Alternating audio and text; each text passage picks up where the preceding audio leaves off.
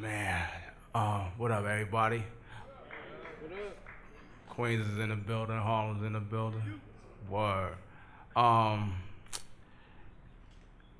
since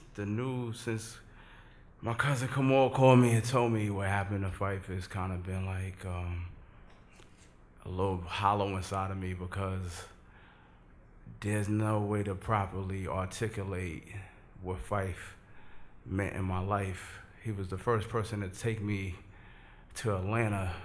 I was just getting out of high school, and we were just starting Beach Rounds of Life, and he had this thing called Phife Night at the Velvet Room in Atlanta, and I was like, so from Queens. I didn't understand Atlanta. What's Atlanta? How do you get there? You need a space shuttle?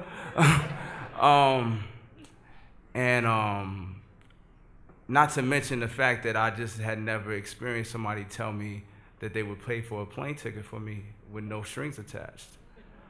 That's the kind of spirit that Phife had.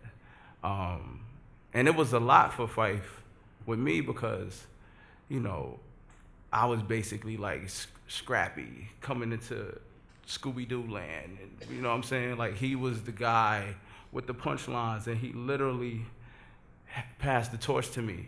And he had to. He chose to. You know, he saw what I embodied on behalf of Queens, and he applauded it, and he helped nurture it. Obviously, as well as did Q-Tip and Ali at the time. So, you know, for me, it's just, this year would be the 20th anniversary of Beach Rhymes and Life.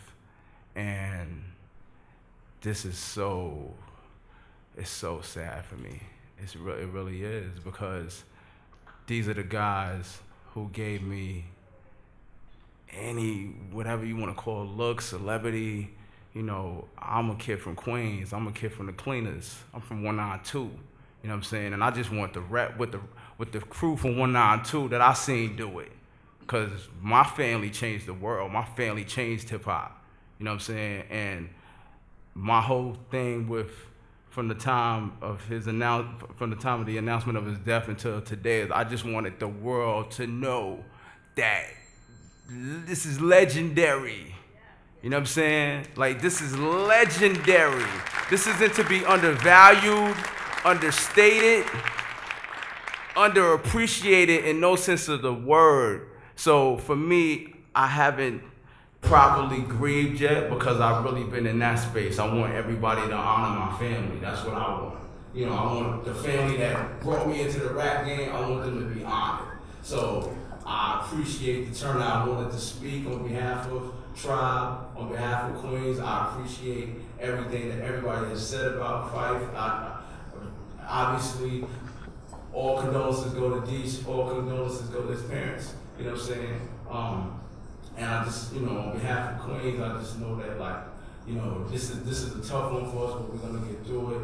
And rest in peace to my dog, Phife Dawg.